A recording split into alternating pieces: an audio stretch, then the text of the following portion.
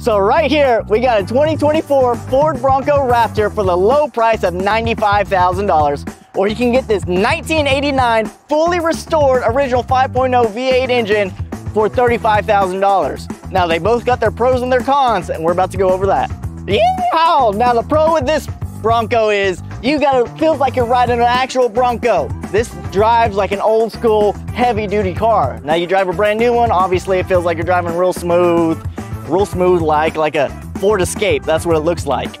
Now the pro of a 2024 is obviously that's a car you could drive every day. It's gonna be reliable. You don't gotta worry about maintenance. And this old beauty right here, you know, you're gonna have to probably stay on top of it with the maintenance more particularly.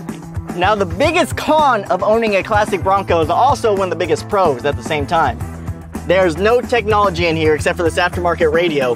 This is just a basic, rugged looking off-road vehicle. Now obviously if you get a new one, it's gonna have like an iPad in there, it's gonna have all this kind of technology. So if you're into that, I would go with a new one.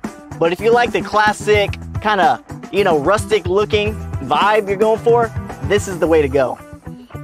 Now they're both great options, but it just boils down to what are you gonna drive it? You're gonna drive it every day? Maybe go with the new one. If you're gonna drive it semi-regularly, I would personally choose the classic one.